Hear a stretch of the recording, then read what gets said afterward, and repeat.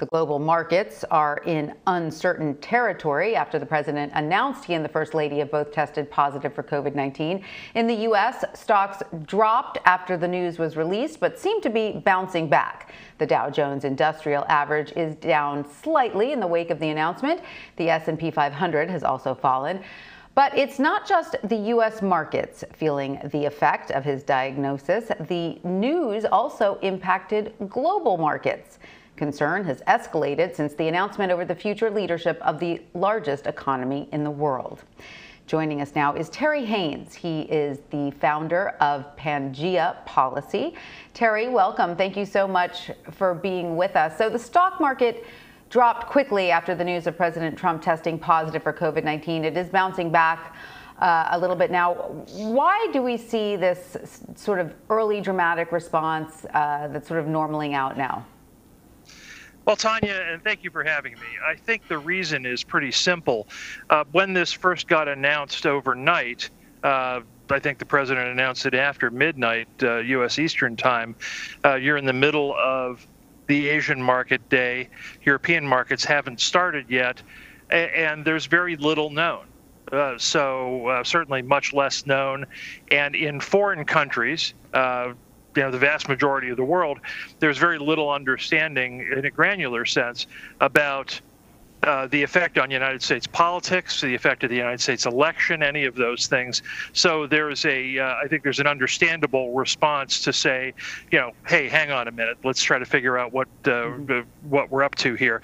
And then as things went along, what you saw was the Asian markets recover, and I talked to people today who said they were mixed, and I think that's absolutely the case. But there was no serious negative impact. European markets appear to be doing pretty much the same as always. And as you rightly pointed out, after an additional drop of about 1.25% at the beginning of the market day here and today in the United States, now we're back and forth on whether we're in positive or negative territory, but barely. Right. The biggest thing out of Washington has really been whether or not there's going to be a stimulus, not so much whether or not there's going to be the president's own health. And that narrative is starting to take back over again. Right. So you're saying that that's really what's going to move the markets. But so what does the president's diagnosis mean for the country's ongoing economic recovery, looking beyond the day-to-day of the market? I think, my usual caveat on this will be, and has turned into today, assuming that the president doesn't get significantly sick, or that there's some kind of a succession crisis or worse, even though he is in a higher risk category. I mean, those scenarios are relatively low percentage shots. Assuming that all happens, I think the economics continue to improve. I don't think President Trump's diagnosis has any effect on the stimulus legislation, but I've been a bear on stimulus for over a month now, largely because there's no real desire to compromise. Both parties are split, not just one. Speaker Pelosi's party is split also, and she's doing her current compromises as a political give to her centrists, who might actually lose the election, and with it the majority of the House if she doesn't try to get something. She just announced within the last hour that something was going to happen on airline relief, and that's very good news for airlines. But my initial reaction to that was that it cut off a good part of her leverage in trying to get a bigger bill. She's hopeful for a bigger bill, as is the White House, but I don't see. I see her party somewhat riven about the size of the stimulus on a larger end, just like the Republicans are on a lower end. So, I'm up at about 40% likely that stimulus happens. It's by no means unthinkable, but I think the politics don't permit it before the election. After the election, I think it absolutely happens. So I understand the focus on the stimulus bill for sort of the down ballot candidates, but how does the uncertainty surrounding the president's health status affect, his platform in terms of a strong economy heading into the election? I mean, that's really what he's running on.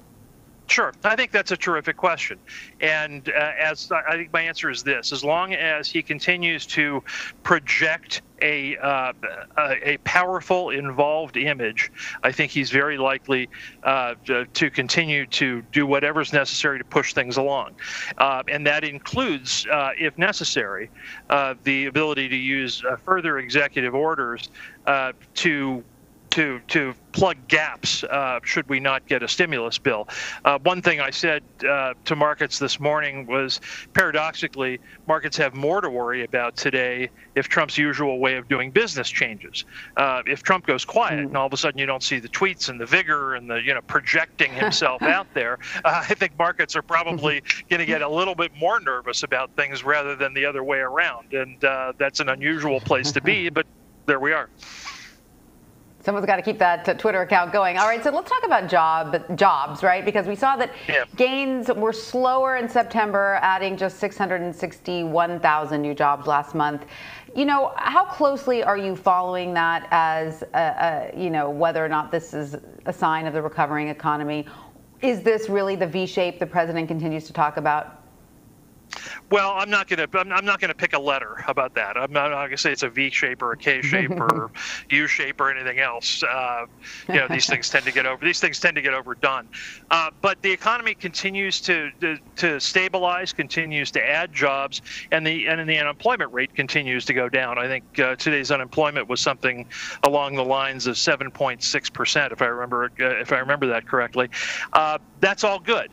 Are we going to have a stimulus? I think we do, but not until after the election. Is that a bad thing? There's $1 trillion sitting out there that hasn't been used already to deal with stimulus matters and could be used.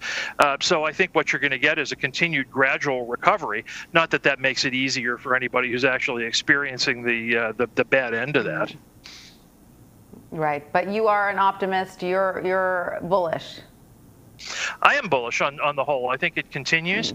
I think it continues a little bit more slowly than people would like, but I do think it continues, yeah. All right, great.